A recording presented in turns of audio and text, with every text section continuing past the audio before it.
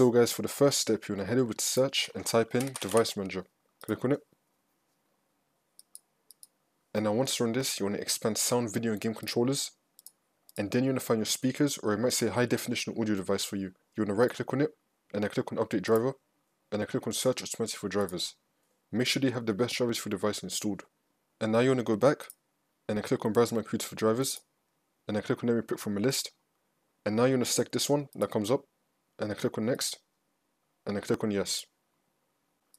It might ask you to restart your computer. Don't do it yet till you complete the next steps in the video. So if you get this message saying that your hardware settings changed, you must restart your computer, click on no. And now for the second step, you want to head over to search and type in troubleshoot settings. Click on it. And then once you're on this, you want to expand other troubleshooters. And then you want to find the audio troubleshooter, and then click on run. Click on this, wait for this to load. And then once this loads up, you want to click on yes. And then you want to follow through with all the steps. And now for the third step, you want to head over to search and type in CMD. Then you want to run it as administrator. And then click on yes. Now once you run this, you want to type in msdt.exe space /ID space audio playback diagnostic.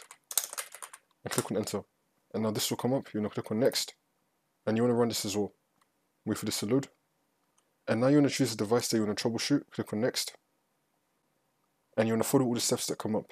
Now once you complete all the steps in the video, you just want to restart your computer, and then the problem should be fixed.